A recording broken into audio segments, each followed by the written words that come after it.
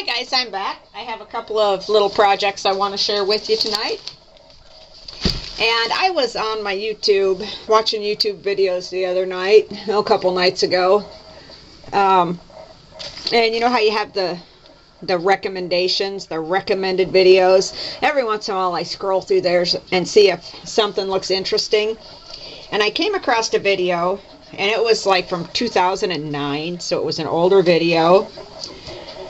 And it was by, it was a Michael's video, you know, Michael's store. So I thought, oh, that looks kind of interesting. I think I'll see what that's about. And I clicked on it, you guys, and there was this lady making these really cute wreaths.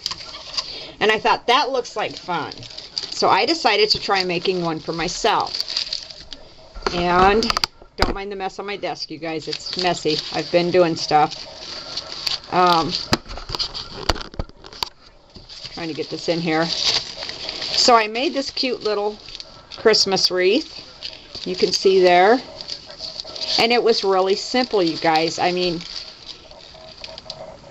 really simple. This is made with coffee filters. Just plain old Mr. Coffee type coffee filters. And you just fold them in fours and glue them down in rows. And you guys have probably all seen this. I'm probably the only one who hasn't seen it, but I don't care. I'm going to zoom in on the ruffles so you can see them. They're really, really cute. Isn't that cute? So you just fold them into quarters and you start gluing them down. Hang on here. And for your base, all you do is cut a big circle. And I covered the back of mine with craft paper when I was done, just to kind of make it a little neater. You can see there's the filters. So you just start on the outside and you just keep gluing them in a circle until you end up with your wreath. Then in the middle I just put in some Christmas bulbs and a poinsettia with some, it's one of those Recollections blingy buttons. They're kind of like the Webster's pages, but the Michael's version. And then I've got just a ribbon at the top so that it'll hang. But I thought it was cute. I wanted to share that with you guys. I sprayed it with Glimmer Mist in two shades. One was an aqua and one was kind of a royal blue, and it wasn't really shiny enough for me, so I went back over it with my Perfect Pearls Mist in Perfect Pearls, and that's where most of the shine came from, honestly, was the Perfect Pearls. You know, dried it with my heat gun. Super easy, super quick, and it was fun. So I thought I'd share that. And the second project I have is also an Art Deco project, and this is a gift for one of the ladies that I work with. We have Secret Santas, so I decided to make her gift. I'm going to put this down. And what it is, you guys, this is a sleigh, and I'll show you what it started out as.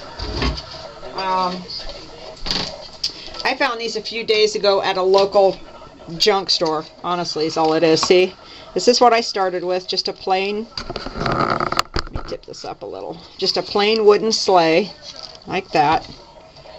Nothing fancy.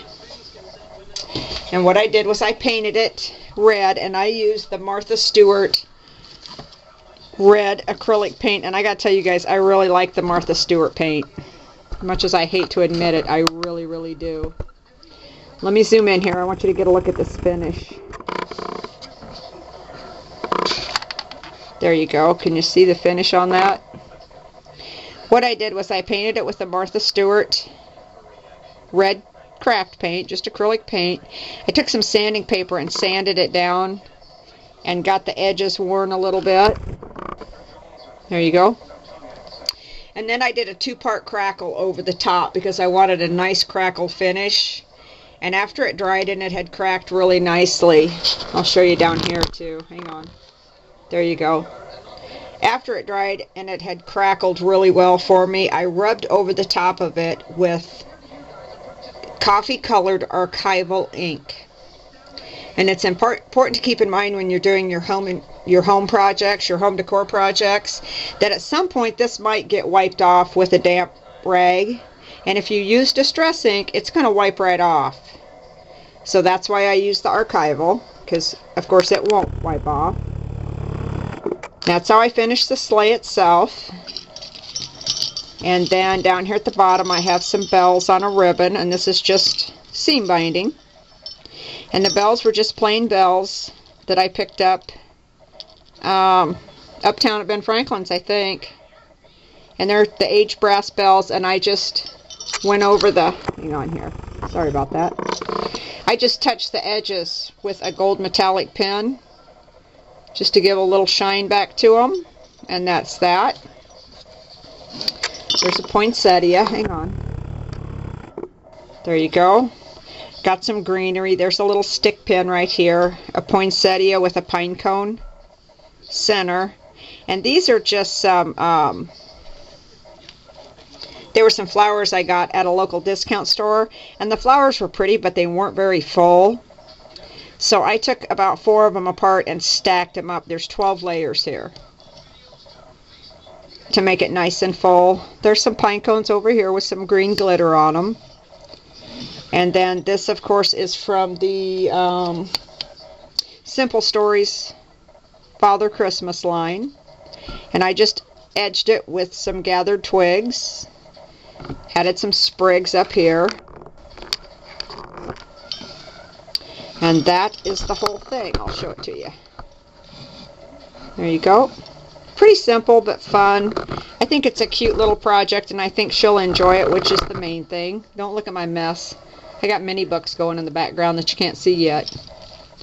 So there's that. Really simple to do. I had fun doing it. This really didn't take long, you guys. I did the whole thing in probably 3 hours. And that's with letting the paint dry. So it didn't take long. It hangs in the back. I've got a piece of seam binding back here, and it'll hang from that. So that will be a little gift for, like I said, one of the gals that I work with. And I hope she likes it. I think she will. That's it, guys. That's about all I've gotten done recently.